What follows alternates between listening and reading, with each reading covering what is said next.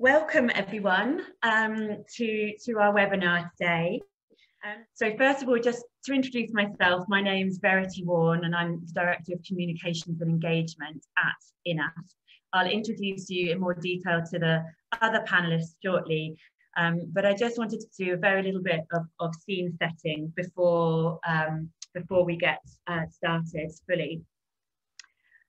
So universities are obviously very important sites to nurture the skills and the potential of young people, our future leaders, that will transform society. But to achieve this, they must offer spaces where the talents of all students, men and women, can thrive. Getting women into university is obviously incredibly important, but this is only one part of the problem if learning environments then constrain women's participation and interaction in a way that limits their opportunities to learn and compete with their male peers. We see change starting with university educators, how they teach and the spaces that they create in their classroom that will help improve the prospects of women students, but also by changing mindsets of all students that can instill new professional values that will then transform gender relations in the workplace too. Today, we're going to be talking to you about a new framework that's been developed and piloted as part of the Transforming Employability for Social Change in East Africa partnership, TESCEA partnership. So TESCEA supports 4 universities, 2 in Uganda and 2 in Tanzania, to create an improved learning experience that develops critical thinking and problem-solving skills to improve the employability of both women and men. But when the TESCEA project was looking at research on gender-responsive pedagogy, we found that the focus had been very much on northern education systems, or in the south on primary and secondary education. So the approach that the TESCEA partnership has developed is tailored to the educational context of higher education in East Africa. So far, we've trained over 148 lecturers. We've redesigned 87 courses and reached over 1,800 students, and also have now created a community of expert facilitators. And we've seen behaviours change and lecturers becoming really passionate about becoming gender responsive teachers. And we now have a model that we believe is scalable to other universities and regions, and that's what we want to talk to you about today. So here to talk to you is a great panel. We have Mzumbe from INAS, Professor Flora Fabian from the University of Dodoma, and Isibo Esamada from Uganda, Martyrs University in Uganda. So please don't forget to post questions in the chat, and we'll collate them for the Q&A later. So we'll go first to Mai. Mzumbe is a program specialist and manager of the TESCEA project, Transforming Employability for Social Change in East Africa. Prior to INAS, Mai worked in NGOs within Denmark and Jordan, and during her 6 years at INAS has worked across a number of projects to develop the capacity of research and knowledge systems in Africa, the Middle East, and also Latin America. So Mai, over to you. Thank you, Verity. So when we first started as part of the TESCEA project to look at gender and pedagogy, and build a framework and approach for how we could work with gender responsive pedagogy in TESCEA, we looked at the work of the Forum of African Women Educationalists, FAWE, and particularly we looked at their Teacher's Handbook for Gender Responsive Pedagogy. And so building on that, we have looked at pedagogy as a concept that embraces virtually all teaching and learning process. So within the context of the classroom, we've looked at pedagogy in terms as a term that includes what is taught, so the content that is being taught, how teaching takes place, so the teaching process, as well as how what is taught, so the teaching methods. And we've taken gender responsive pedagogy to refer to the teaching and learning processes that pay attention to the specific learning needs of female and male students. And so why does gender matter for pedagogy? It matters because when gender becomes a pivotal lens within pedagogy, it supports more inclusive and interactive teaching and learning practices that balance both women's and men's participation. So as part of the TESCEA project, we've come up with a two-pronged definition of gender responsive pedagogy. So the first part of this is the learning needs of male and female learners are addressed in teaching and learning processes, both inside and outside of the classroom. And the second part of this is that teaching staff are gender aware and gender responsive in their planning and facilitation of courses and continuously learning and reflecting. So this builds on the definition from the Forum of African Women Educationalists, but our definition expands on this because we're looking at gender responsive pedagogy not only from the point of view of the teaching practice, so focusing on teaching staff, but also from the point of view of learning needs, so focusing on the students. So we have this double focus on teaching staff and students built into our definition of gender responsive pedagogy. We have two pedagogical pillars that are underpinning the components of our framework. And these are two theoretical pedagogies that are related to adult learning and gender. So transformative learning and the hidden curriculum. Transformative learning as a conceptual approach to adult learning that was initially developed by Jack Mesirov. And the central tenet of transformative learning is to support adult learners to critically assess and develop their own beliefs, values, and thinking, rather than being the receivers of knowledge transmitted in one direction from an educator to the students. And transformative learning provides an ideal foundation for gender responsive pedagogy because it focuses on dismantling beliefs and using self-reflection to critically engage with key concepts in order to integrate new learning. The second pillar underpinning our framework is the idea of the hidden curriculum. And this is an idea that's been around since the 1970s, and it refers to the unwritten or unintended lessons, values, and perspectives that learners absorb while in education. And this is often related to biases, stereotypes, and assumptions about the world. And more recently, the idea of the hidden curriculum has been used to look at gender in relation to higher education, showing that societal discrimination and inherent biases against women are frequently replicated in the classroom. And this often happens as a result of unconscious bias that is held by both the lecturers and the students. And Louise Morley advocates that pedagogy must explicitly acknowledge the hidden curriculum of gender relations in order for gaps and biases to be addressed within the curriculum as well as within the learning environment. So when we were developing our framework, we drew on Fawe's approach to gender responsive pedagogy in secondary schools. We also looked at a gender mainstreaming toolkit for teachers and teacher educators developed by the Commonwealth of Learning. And we also drew on work that INASP has done with partners in the past to mainstream gender in higher education. So we have a toolkit for this that we also looked at. And so drawing on these three resources, we've identified 7 teaching and learning spaces, which can serve as entry points for supporting a more gender responsive teaching and learning practice. So these 7 gender teaching and learning spaces are teaching and learning methodologies and activities, teaching and learning materials, classroom interactions, classroom management and setup, language, learning spaces and campus life, and finally assessment. So that's one part of our framework. And then the second part is looking at 6 dimensions of gender. So we worked with a gender expert, Charlie Nussi, to identify these 6 dimensions of gender that impact on the 7 key teaching and learning spaces. So the 6 dimensions of gender are gender as representation.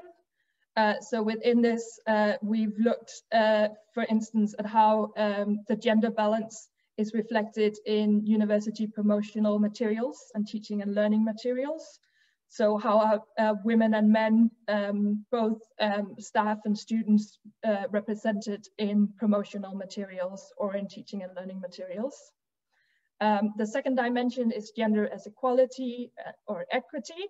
And here we've looked at the gap between the aspiration for gender equality and equity and the reality at an institution. So we've done gender audits of ratios of women and men at the institutions we've worked with. The third dimension is gender as stereotypes and conscious or unconscious bias. So working with this dimension, we've looked at what stereotypes needs challenging about male and female learners, or male and female professionals as well. The fourth dimension is gender as internalized bias. And within this, we've looked at how gender relates to grades and assessment and the language that's used to assess male and female students. The fifth dimension is gender as interaction and space. Within this dimension, we reflected on classroom settings and interactions. So for example, where a student sits and who gets to speak more in class. And the sixth and final dimension is gender as power and empowerment.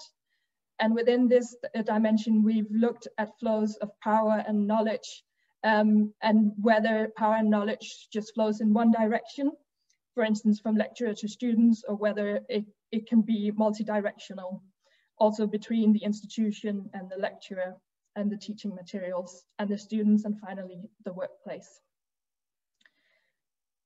So our framework provides a tool to consider the interaction of the 6 dimensions of gender across the 7 teaching and learning spaces to support the creation of a more gender responsive pedagogy.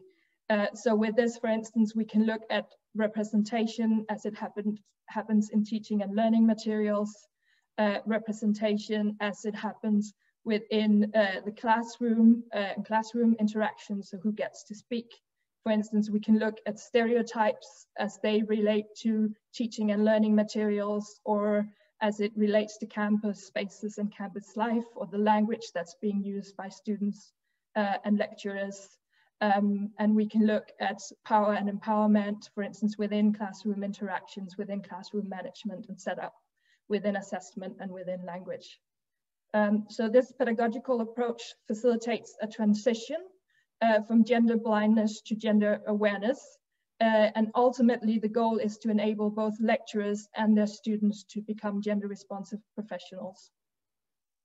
And our framework allows us to work with lecturers to build sensitization and awareness in each of the areas that's included in the framework, while at the same time working with them to develop a broader knowledge around key gender concepts and gender gaps in higher education, and the research system, and also the world of work where the students will find themselves after graduating.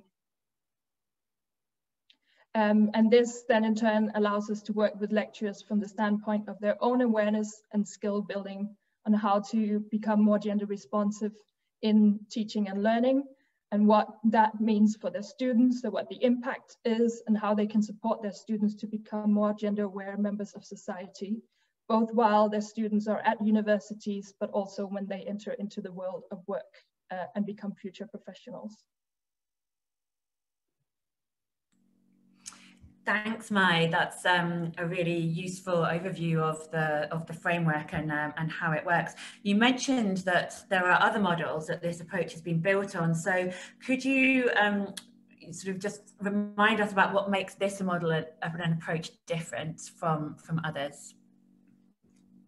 So we've developed this approach in close collaboration with partners, with university partners in the countries where we work and where we want this approach to work. So it's been developed and it's been tested and refined directly with partners and co-developed with university partners.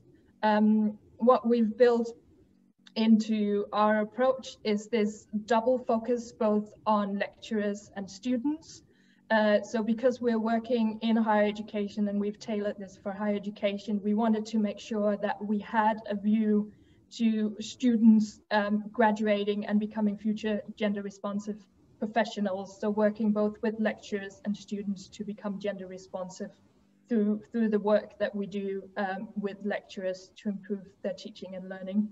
And then finally, INASP's experience working with gender mainstreaming and supporting women researchers in Africa and Asia has shown us that in order for any gender-related sensitization and awareness building activities to be successful, they need to be complemented by also developing a broader knowledge of gender and gender gaps. So making sure that the people we're working with to build awareness and sensitization and become more gender responsive have a broad understanding of why this is needed.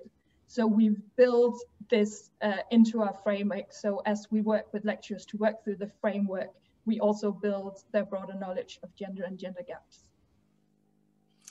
Thanks, Mai. I've seen we've had some really good questions. A great question comes through on the chat, but we'll come to that at the end of the session so that we know we've definitely got time to run through all the presentations today.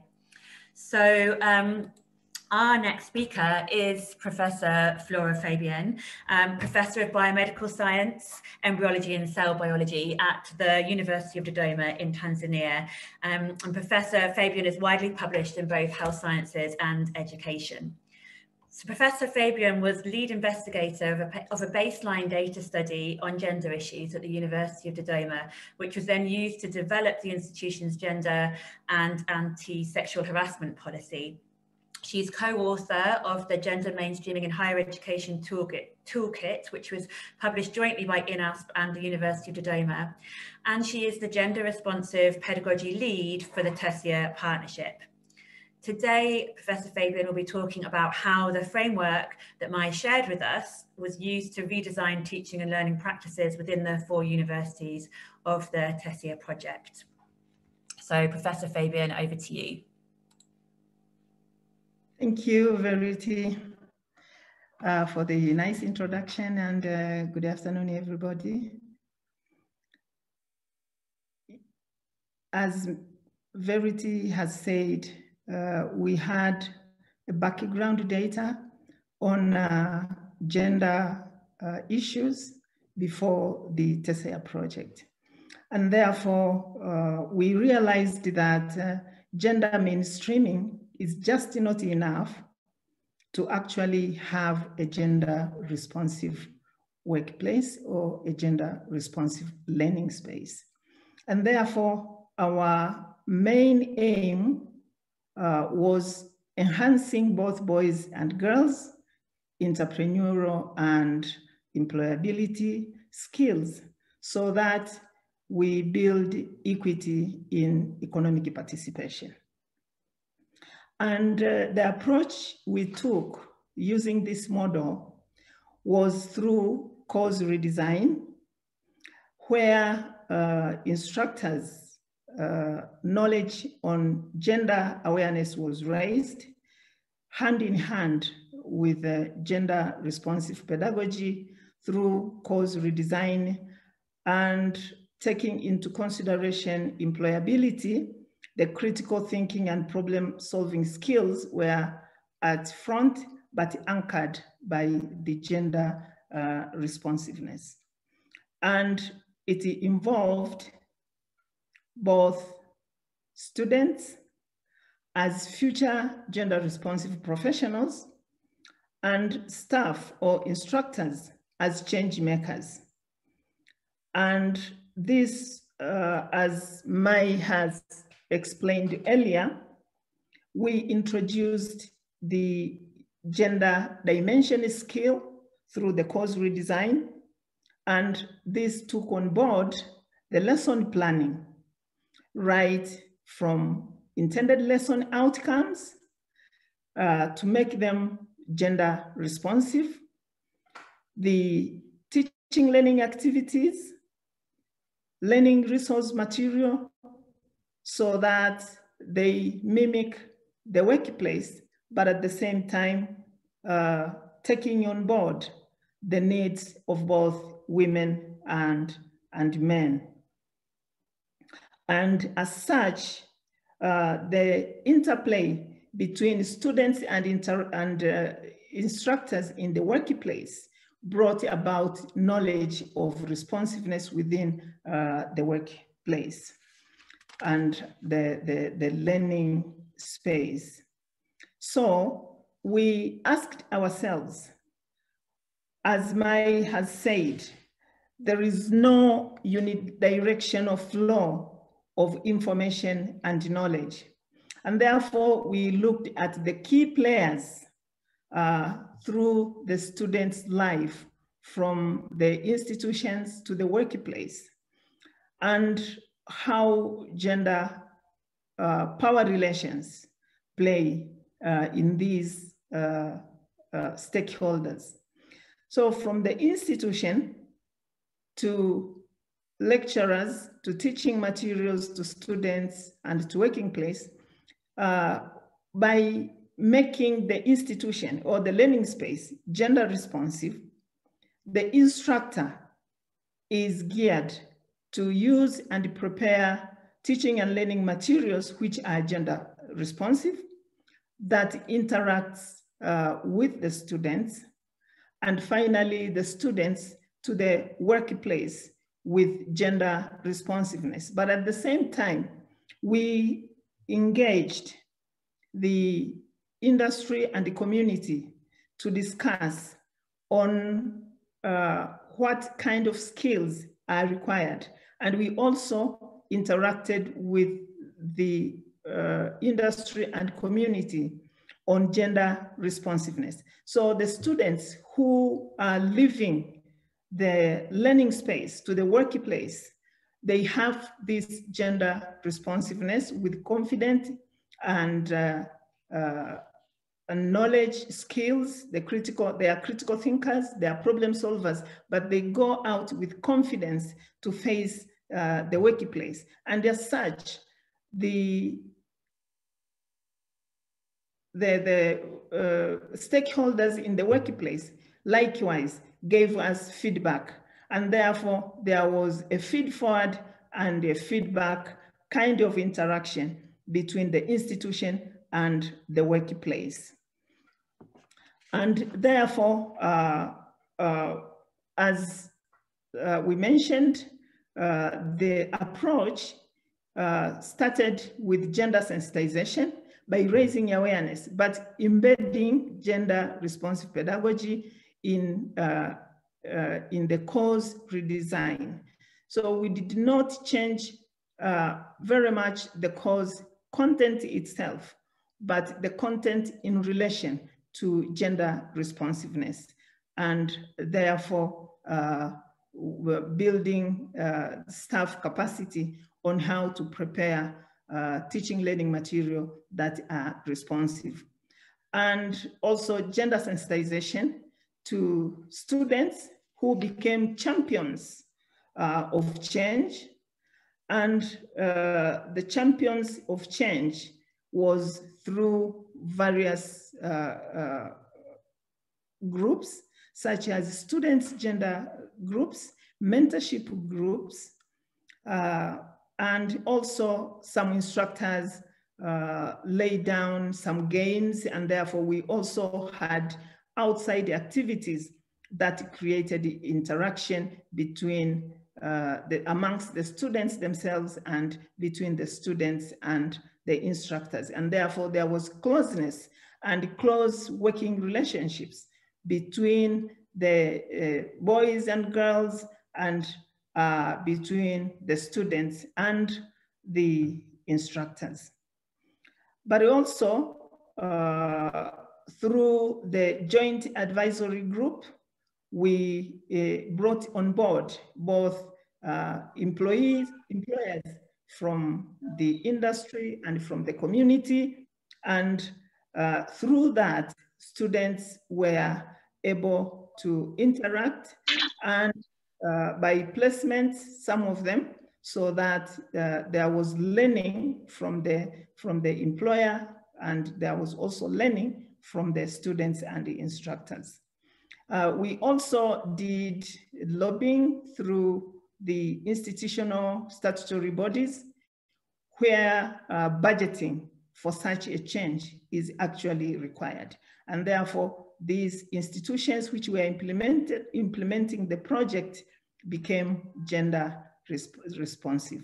And therefore, the multipliers will later on train others, and the champions, which are students, will continue to form bodies such as business and innovative groups for actually training each other, and therefore taking what has been attained in the learning space outside into practical and interacting with the community with more confidence, and therefore more participation in economic activities.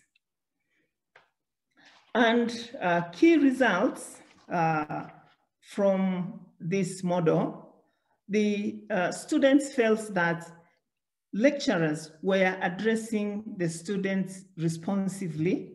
Both male and female students were being addressed, and they were being allowed to participate equally, and therefore that kind of power relations is shifting from considering girls as weak, as quiet, into now active and participating equally. But also the transformation of these students to critical thinkers and problem solvers, because the participation in class, which uses models related to the workplace, and the assessments were replicating the workplace, and therefore these students became more critical thinkers and problem solvers, but at the same time taking gender responsiveness at the center of all the success. And students continued to form more forums where they discuss, where they teach each other. And of course, they started interacting with the community through the joint advisory groups and performing various activities with the community. And the community appreciated the change that has happened with these students who were exposed to the TESCEA model of introducing gender responsiveness. Some students have reported, and we quote, a student reported that I have gained some form of personal freedom and the willingness to lead. I can now speak freely without any fear of being a female. I would say that I have experienced self-transformation as a learner. That was a quote from the students. On instructors' key results, instructors felt really transformed, and they, as a result, transformed the student. And this instructor here is telling us that innovation in all aspects of gender responsive lesson planning has played a big role to him, because he now is able to create innovative learning material and activities that brings on board both boys and girls. And gender responsive language was noted by students. Especially girls felt that they are now recognized, they are now given chance to speak, and their ability came out. They even started to be leading in the discussion groups and in project assignments. So as this model involves the whole of the learning and working space, it involves the training of more lecturers if we want to scale up, and that is the plan. Actually, most of the institutions involved in this project have already started scaling up by training more instructors to use this model. But also, we have to have enough teaching resources which are gender responsive, and therefore instructors will spend more time to create material change from the previous kind of material, which could not bring out this gender responsiveness. And of course, internships for students and instructors. Students who have been placed on internship have been the key change makers and linking industry and the institution for the industry to learn how this model have benefited students. Now, all this requires more financial resources for scale up. And as now, our previous budgets may not have included this, but because we have now have the buying in of the institution and the industry, this will be taken up into further budgeting to include the TESCEA model for scale up and scale out. So those were a bit of a challenge, but as budgeting is brought on board to adopt the TESCEA model, then this will become our norm of teaching in our institution and hopefully other higher learning institutions in East Africa and elsewhere in the world. Many thanks, Professor Fabian. I have a follow-on question, which is how, and I think you've touched on this, but are there other ways that you address the issue of sustainability and lasting change with the model right from the beginning? Well, thank you very much, Verity, for that very good question. This is something actually that we have been discussing as institutions for sustainability and a long changing kind of teaching pedagogy. And through our statutory bodies, the institutions have actually promised to support this because of the changes that have been seen. And our graduates, last year we have those graduates, and they had already started their own small entrepreneurial groups and also integrated with the community around and made some positive changes with the community. And this has prompted the management to feel that this is something that can be scaled up, and we hope with budgeting to bring this on board as we do curriculum reviews, then this will be a sustainable approach in East Africa and elsewhere. Many thanks. So before we open up for wider discussion and questions, we have our third panelist, Sibo Esamada.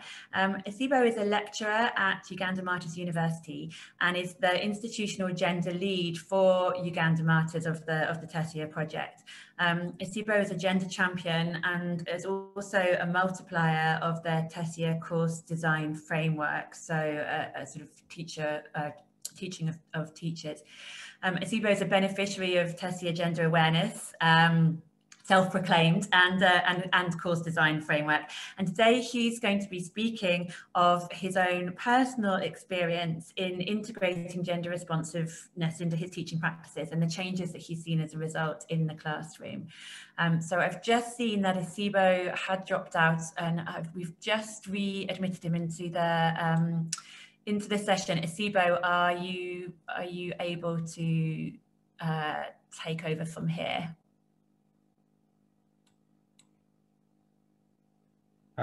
Thank you, Verity. Am I clear? Yes, you are. Thank you. Verity. Thank you very much. Thank you, Mai and Flora, for giving me the framework for my inputs, and I'll basically present 3 key points. One, it will be about what the gender responsive pedagogy has done. 2, how it has changed my teaching and learning. and 3, the response from the students and from my colleagues. So beginning with the first one, what has gender responsive pedagogy done for me? 1, it has made me conscious of the needs of female and male students in comparison to the time before I took the course of the gender responsive.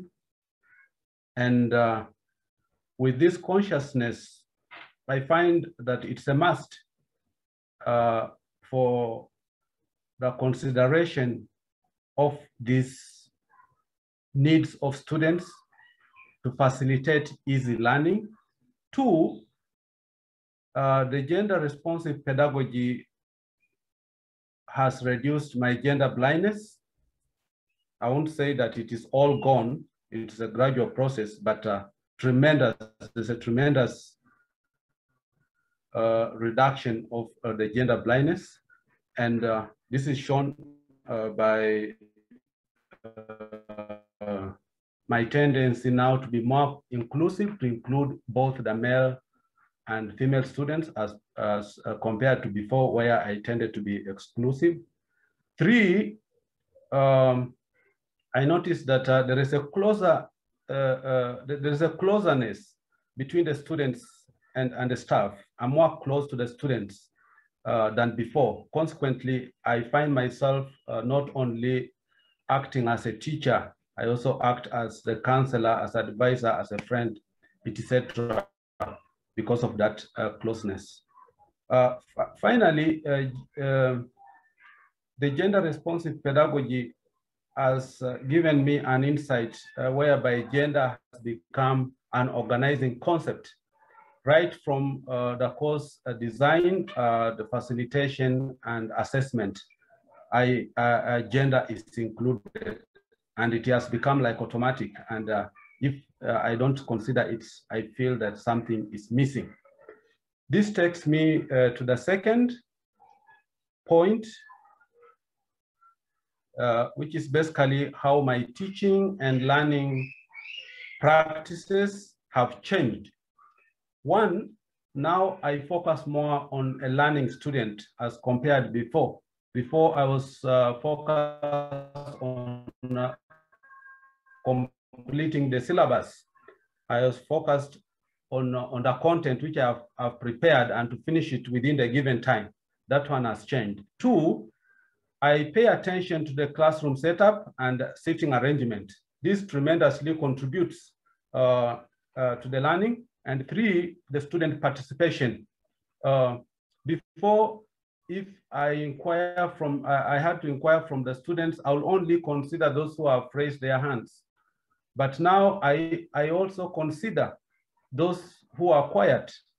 And when they are probed, they bring sometimes very, very insightful contributions, and hence their shyness is fading away. 3, I also pay attention to life outside the classroom. I've noticed that the students' performance within the classroom is abundantly contributed by their experience outside classroom. So if I notice that a student who has been active in the classroom as just their being active has reduced, I inquire, and in most cases I find that something outside the classroom is affecting their classroom performance. 3, I also pay attention to the sources of the knowledge which I deliver. The question is, are these sources gender responsive? Are they gender sensitive? Are they gender representative? Before, that was not a question to be considered, but now it's very important and it motivates the learners. And I also consider assessment. That is, the assessment has to be gender responsive. The questions that I set have to be gender responsive rather than just setting questions in a vacuum. I try to contextualize them in the gender context of the needs of the students, and this is quite helpful for the students.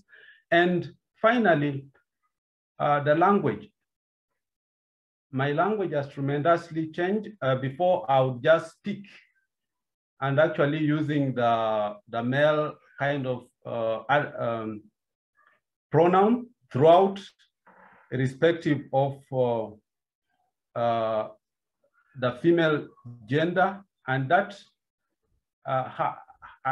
I guess it hurt a lot my students. But with the use, the appropriate use of the gender language, it has contributed to the active participation of both gender. And this takes me to my final point, the response from the students and my colleagues. One, students have become gender champions. We've noticed, it's not only me who has noticed this, even my colleagues have noticed that students quite engage our colleagues who have not been introduced to the gender responsive pedagogy, especially the administrative colleagues. When they use, for instance, a gender insensitive language, the students politely and gently correct them. And because of this, now those colleagues are also requesting to be considered, to be given the training, which is a positive note in relationship to what Professor Flora called the scaling of the program. Two, using gender sensitive language. The students in class and outside class are quite sensitive. Those ones who have gone through the program, the gender responsive pedagogy, they are very sensitive on the usage of language. And if any of their colleagues or a staff uses maybe stereotypes or demeaning expressions of a particular gender, they gently and politely correct them. Three, students have become closer and more open with staff. For instance, after classes, if I decide to go to the canteen and have a cup of tea, students willingly join, and sometimes the class continues there. It's something new. Before, there was a big gap between the students and the staff, and the students would sit separate and the staff separate. And because of this gender responsive pedagogy, that gap has reduced. Finally, there is no more fear of exams, because this is not only because of the gender responsive pedagogy, but also because of the transformative learning, which is the framework in which gender responsive pedagogy feeds in. And there are some of the direct quotations from students. One of them is here. I wish all my teachers were like you. This one came from an MBA class. They noticed from a colleague that her consideration of their gender needs helped them in learning, which other staff who are not aware of the gender responsive pedagogy were not using. The other one is a quote from a colleague from a partner university to the project, the TESCEA project, that's from Gulu University, that is Dorcas Alowo. She said that I have been using good, up-to-date books, but also bring in more live examples from females and ask students to find gender gap in a particular concept, discussing possible contributing factors and how we can bridge that gap in learning and even in the possible working environment. Another quote from a colleague of mine from the Faculty of Science, that is Eva Mirembe from Uganda Martyrs University. She says basically that she has been paying attention to this, the students' sitting arrangements, and she avoids the female students sitting by themselves and the male students sitting by themselves. So though there are few female students, so she ensures in every group, in group work, she puts there a female student. Then finally, there is a quote from another colleague of mine from the Faculty of Education, Agnes Atwikirize from Uganda Martyrs University. She says that I witnessed a student teacher reorganizing the seating arrangement during school practice after he realized that girls were seated on one side and boys on the other. And to me, that is positive change in the way the students approach the issue of gender responsive pedagogy. That's what I had for you. Thank you.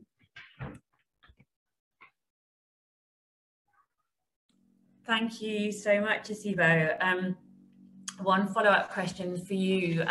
How have the changes that you and other lecturers been making in your teaching and learning practices impacted, do you think, on the wider organisation and environment at your university? Yes, just as I mentioned from one of the responses that students now, the students that have been introduced to the gender responsive pedagogy engage the staff members who have not undergone through that training. That is a direct impact. And because of that, those staff who have not undergone through that training are requesting for the training. And in fact, we have done a number of trainings as a result of requests made by staff, including training the members of management. Thank you. We've been receiving some really great questions, so we'll move now to Q&A from the audience, and we're trying to sort of cluster questions into themes as much as possible. We have a few questions on measurement and monitoring. I think there is a question from you about picking up on the interesting conceptual model. How do you monitor change against the framework that's been designed? Thank you, Verity. So within the TESCEA project, we've been doing this in a number of ways. So as Flora mentioned, we've been doing course redesign as part of TESCEA, which is where we've integrated the gender responsive pedagogy. So this has been working with lecturers to redesign their course outline and how they conceptualize their entire course, but also more particularly working with them on their learning design. So how they plan a chunk of learning both inside and outside the classroom. So a chunk of learning related to a concept or a topic that they're teaching as part of their course. So we've been asking them to sort of plan for that and essentially spell that out. And we've been using an online tool called Learning Designer to capture this. So one way that we're monitoring it is by going through the learning designs that we have from lecturers in the TESCEA project and seeing how they've integrated gender into their learning design. So looking across the 7 dimensions, so in terms of the content, how they do formative assessment in class, how they plan to conduct their class, the management of class and group work within the class. So looking at how well they've integrated gender into that, that's one way that we're monitoring it.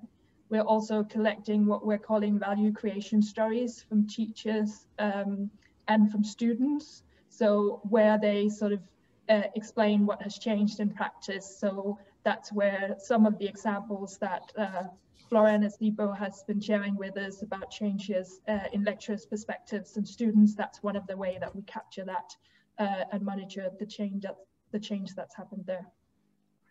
Great, thank you, Mai. We have a couple of questions for Flora.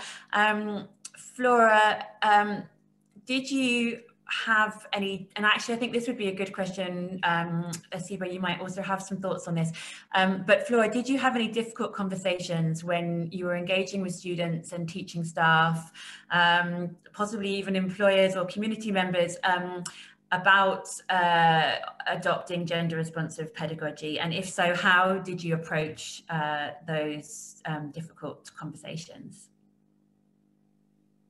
Thank you very much, Verity. Really, that's a very good question. as we engaged on gender responsive pedagogy, as we talked earlier, what happened? We can hear you. Can still hear me? Yes. You're still here.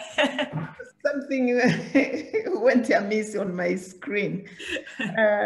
We started with raising awareness because we had a baseline and we realized that people are at different levels with regard to gender awareness. You know, initially some will feel that gender is about women, but we had a few sessions during the transformative learning sessions for the instructors. And therefore, yes, some difficult conversations, especially with regard to gender concepts. And we had to clear them off. Not only with instructors, even with members of middle level management who we were able to interact with. If there is no gender awareness really, it's not easy to bring on board. Now we want to change the way we speak in class, the way we interact with the students. What kind of materials do we use? Do we use reference from both women and men so that students understand that there are role models from both gender? So after that raising awareness, everyone then would appreciate, sure, there is a difference. And therefore, with the integrating now gender responsive pedagogy, it was easy for people to try and now understand which material actually you know, building more on inequity rather than equity, and which kind of material resources, if I bring them on board, will actually address both gender. And we, you know, started with some very simple examples, such as the use of the various types of fonts. Some fonts, you'll find that they are meant for big hands and so forth. And those are simple examples that actually created awareness. And therefore, when we moved into gender responsive pedagogy, it was easier for people to understand. With the industry as well, you would go into the HR policy, it is nicely put there, there is equity employment and so forth. And then when you look into the numbers, not even managerial levels, then they started now appreciating. There was deeply, you know, internalized bias, which was blind. And therefore, those are the kind of things that we normally need to bring on board before we engage actively on gender responsiveness pedagogy. Thank you, Flora. So there's a sort of really important gender sensitization stage in order to, you know, sort of see the way for gender responsive pedagogy. We actually had another question, which is related, I think, which is, where should a higher education institution be in terms of institutional gender equity before it can usefully introduce gender responsive pedagogy to its lecturers and students? So I think that's, you know, I guess a question about baseline and institutional readiness. Is there something there that you know, would be useful to pick up on, Flora? Yes, I would say an institution can be at any level of awareness. It can be completely blind.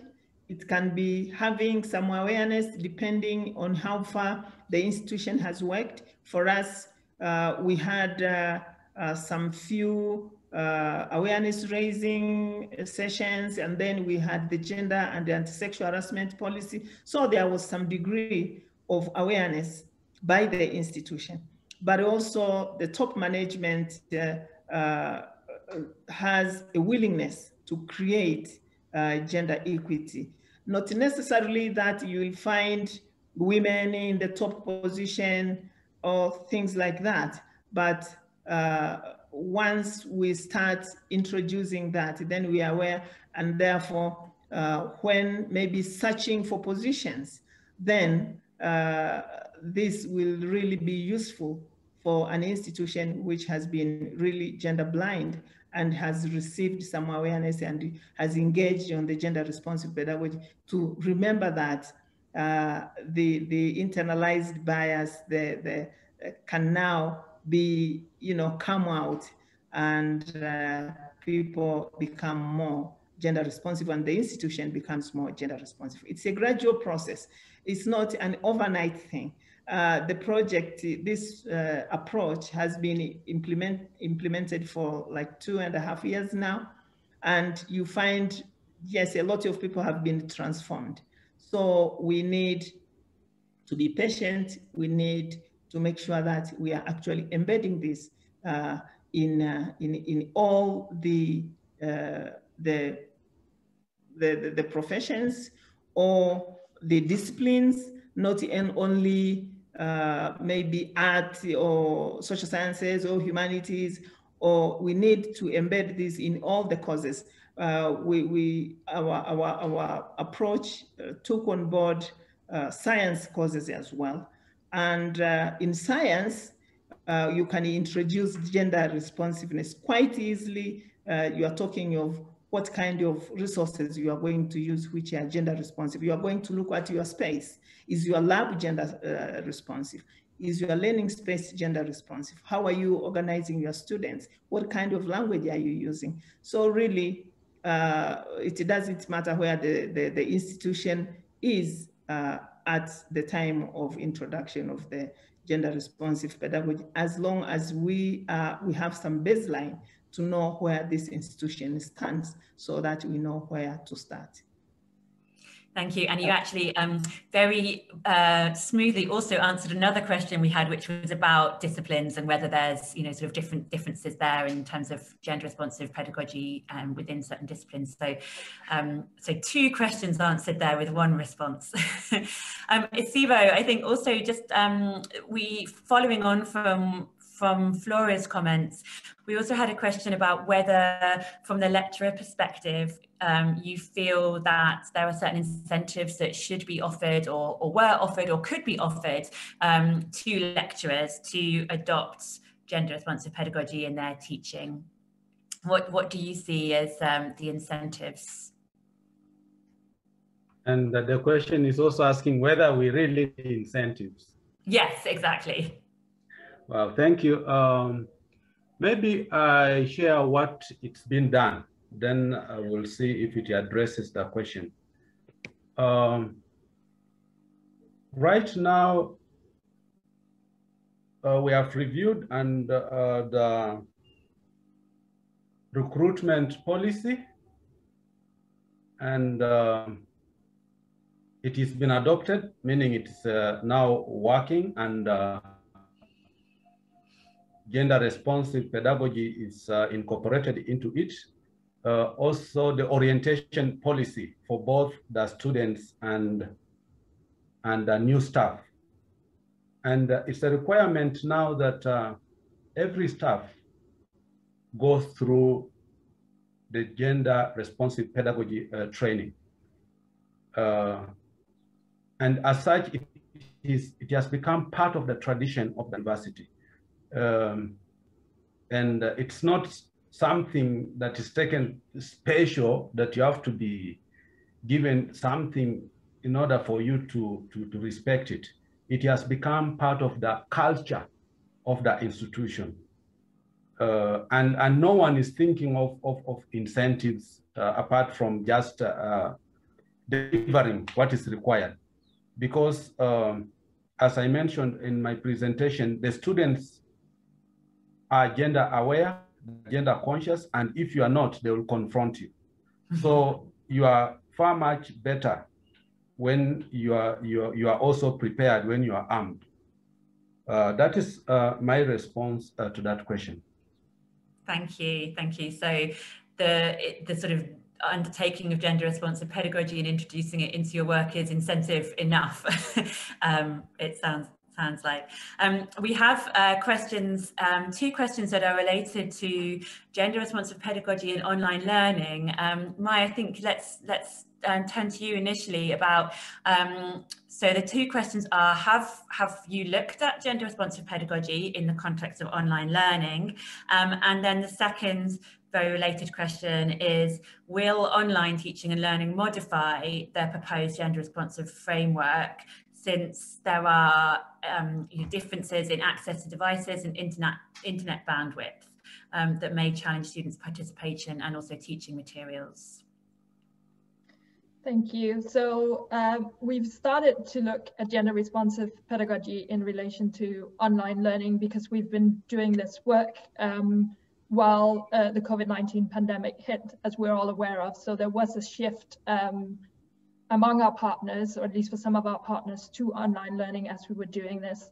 And we were also, even before the pandemic, we were looking at sort of different ways that you could bring online tools into your classroom, even if you were sort of meeting physically in a classroom. So it was sort of there in that way initially, but there's been a greater shift to online learning now. So we've looked at it in that context, and from our experience, our framework is still applicable to an online learning context, because it is working through these 7 teaching and learning spaces, which might look slightly different in an online learning context, but they still exist in that context, and it's still relevant to also look at our 6 dimensions of gender in that context. And it's a very flexible framework. So when we're looking at teaching and learning materials, for instance, we're looking at how we can make those more gender responsive. So looking at sort of the references that are used, bringing in more female voices if they're missing in the materials. But alternatively, if it's not possible to find sort of a gender balance within your material, then one of the things we're also looking at is how can you use non-gender responsive teaching and learning materials to actually have a conversation about gender responsiveness with your students. So even just using the teaching and learning materials that are available, for instance, but then using those as a springboard to have conversations about the stereotypes and the bias that might exist in those teaching and learning materials with your students, which is also a way of teaching in a gender responsive manner. And in terms, obviously, of sort of access and participation online, that's something that we're also looking at and that we need to be aware of. But if you're teaching online, your students will likely still interact, so it will still be relevant, even if it's not a classroom interaction. It might be an online interaction, but still to look at gender within those interactions that happen online. I know Esibo might be able to add some experience to this, because I know at Uganda Martyrs University, they've had a big shift to online learning in the past year. So I don't know if you have anything you want to add, Esibo. Yes, maybe just to affirm what you've said. Yeah, we are doing all our education transaction online, since it was an opportunity given by the COVID situation. And we are continuing, and even the trainings, the gender awareness training, we are doing them online, and there is no much difference between the online and the face-to-face. That's what I would add. Thank you. Thank you, Esibo. So a question which I think would be great to touch on. We've talked a lot about the experience of developing the model and applying it within the 4 universities within TESCEA. I think it would be really useful to hear from the panelists on where you see the model going next, and particularly how transferable you feel the model might be to other institutional contexts. Flora, perhaps we could start with you if you have some thoughts on that. Thank you, Verity. The model has been quite inspirational in our institutions, and it is an easy model to follow, and we feel that as we scale up from the initial courses to more courses within the institution, it becomes even easier because during the development of the model, we were it's the first time that you are developing the model, and you are developing it and trying to use it, and then as multipliers, disseminate it and scale up to others. And then the multipliers now, when they are scaling up to other programs, which were not initially on the TESCEA project, it becomes much easier now and smoothly adopted by the new programs compared to how we started with the trials and making adjustments here and there. So we feel that it can be an easy model to adopt because we are now sure on how to actually implement the model. That's how we feel right now. Maybe Esibo can say something about that. What I may add is that as we are speaking now, our TESCEA project lead, that's Professor Maximiano Ngabrano, shared with us a request from one of the universities asking us to go and train them. I think this is a sign of scaling out of the institution. And from that experience, we haven't delivered delivered the request, but we are preparing. So I think after that, maybe word will go around that Uganda Martyrs University is doing something, and that will definitely catch fire and will go on. And in addition, we also have the Joint Advisory Committee group, which is a pillar that informs the TESCEA project. And in that Joint Advisory group, we have government representatives, the Ministry of Education and the Council of Higher Education, National Council of Higher Education, and other stakeholders, which means that they are aware of what we are doing, and they are encouraging.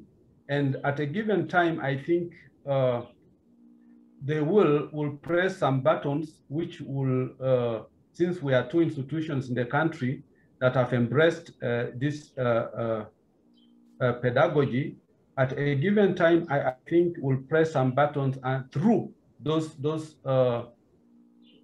members or those points of influence, then we'll use them to scale out the pedagogy. So I see a future of this pedagogy going beyond the current practicing institutions. Thank you. Thanks, Esibo. Mai, is there anything else that you wanted to add to that? I think just building on what Flora and Esibo have already mentioned. So, I mean, we've worked with 4 universities to implement this in TESCEA, 2 in Uganda, 2 in Tanzania, but they're all sort of individual universities with their own unique characteristics. So we have a private university, we have 3 public universities, we have some sort of large institutions, we have smaller institutions, we have institutions that are very much embedded within the community where they are. So we have experience implementing this framework in institutions of different nature, and we've seen it work at all 4 universities we've worked with. And as Flora was saying as well, we've seen it work across a range of different subjects and programs. So we definitely believe that it is transferable and that it can work in any context, really. Thanks, Mai. Sorry, I interrupted you at the end there, because I also noticed a comment in the chat about considering training TOTs from different universities and other HLIs, and so I just thought that might be something to maybe pick up on, because that has been, I think, part of the approach, hasn't it, in terms of within an institution training what we're calling gender multipliers. Yes, exactly. So sort of a TOT approach is the approach that we've taken in TESCEA. In TESCEA, we've called them multipliers, but it is the TOT approach. So training a number of staff at each institution that can then multiply the approach by teaching further colleagues at their institutions. And sort of becoming the champions for gender responsive pedagogy and course redesign at their institutions. So absolutely, that is the model that we're working with. So I think we are coming closely towards the half hour. So I think let's just have one more question, and then I'll come to each of the panelists for an opportunity to say any final points. I think the building on this question about transferability, perhaps a good final question might be, what advice would you give other universities that are looking to integrate gender into their teaching and learning practices? So maybe again we'll stick with the order we had before. So Flora, do you have any advice or anything that you think you might want to do differently if you were to start this process again? Thank you, Verity. Yeah, the TESCEA approach of transformative learning is key to employability. And these are the results that we got from implementing this project for the past 2 years. And this is the way to go. Students getting out, our graduates getting out of the universities, and they don't have the skills to interact with the community. They don't have the skills to interact with the workplace, the market. They don't have the confidence to initiate their own small projects that will take them afar, and even having the required skill. And therefore, my own call to other institutions, and yes, within and outside the East African region, is to embark on a transformative learning with the key results being producing critical thinkers and problem solvers, but anchored around gender responsive pedagogy. And therefore, if we want to adopt this model, it is here, and it can be adoptable, as we have all seen. So we invite other institutions to come on board, to earmark their own TOTs or champions, or those who will support in scaling up. We call them multipliers in this case, but it's the same word as Mai says. So I would seriously and honestly invite other institutions to try this model. And not only the gender responsive pedagogy. The gender responsive pedagogy here is the key, but we would like these students to come out as critical thinkers and problem solvers.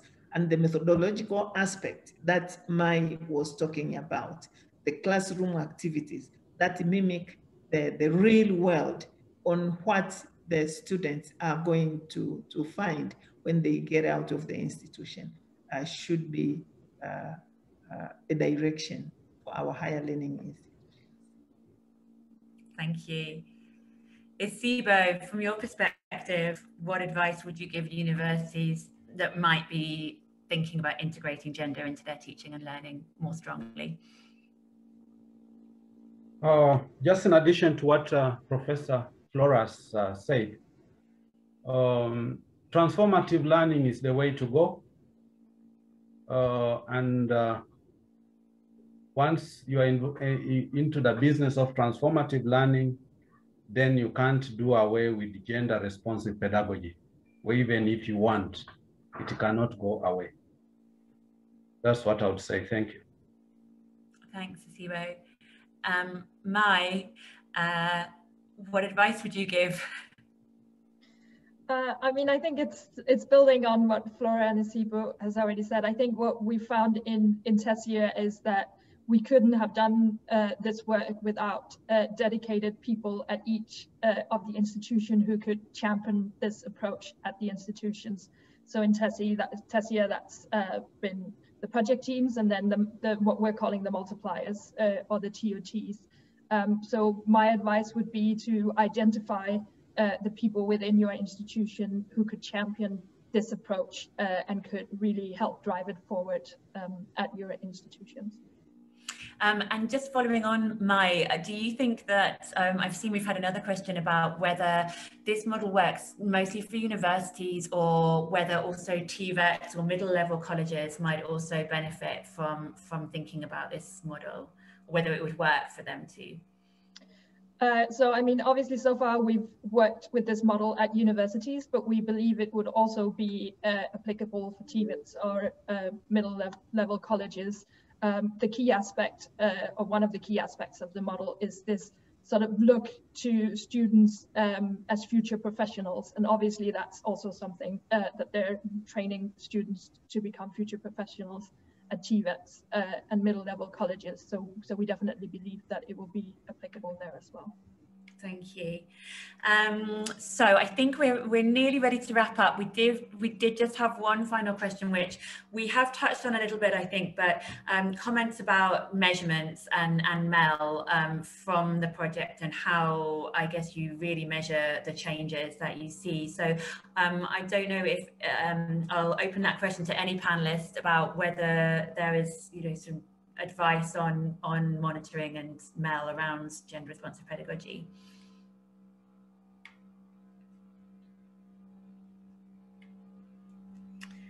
So I can start, or do you want to start, Flora?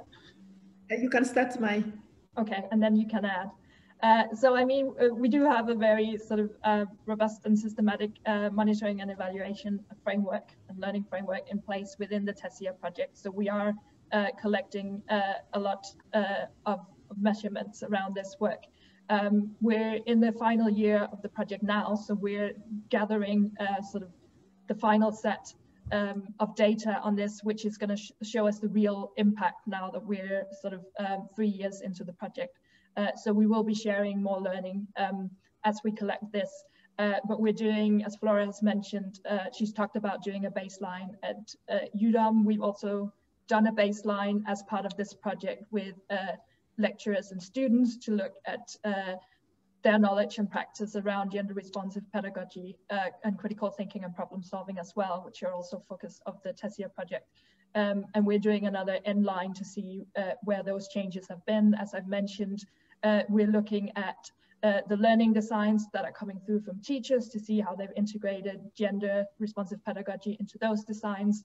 We're collecting value creation stories from lecturers and students that will show us the change that's happened. So we have a robust framework for collecting this in place, and we're collecting the information as we speak. And we'll be sharing that once we have it. Thanks, Mai. Flora, did you have anything to add? No, I think Mai has said it all about the robust monitoring and evaluation team. And this involves across the partnership, from INASP to monitoring and evaluation teams from the institutions who are collecting data and actually analyzing the data. And annually, every quarter actually, we have these reports, which actually details on what kind of progress we are doing and what kind of key results we are getting from the implementation. Thank you. So I'm just going to share, we've had some questions on getting in touch about how to work together. And so well, I just wanted to flag before we run out of time that we do have some papers that are looking in more detail at the framework that we've been talking today, and also the approach to integrating that framework within teaching and learning practices. So there's a link here, and I think also Sean has posted a link in the chat as well that goes directly to these papers. So that's a really great place to find more information about what we've been talking today.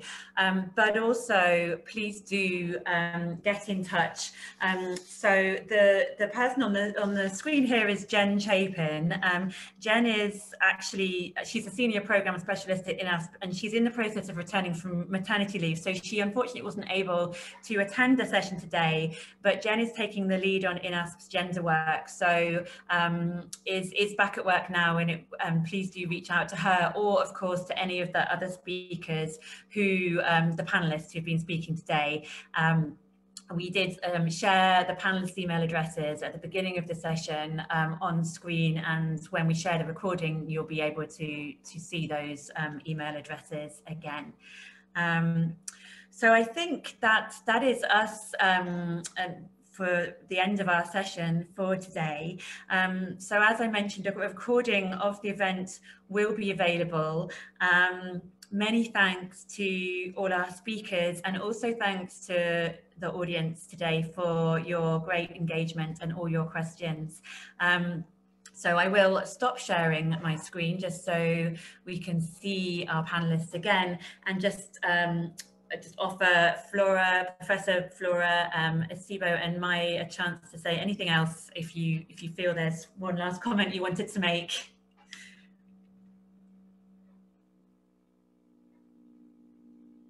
Okay, I think we might have covered everything. So that's great. So thank you once more to everybody, and yeah, please do get in touch. I'm looking forward to your questions and further discussion going forward. Many thanks.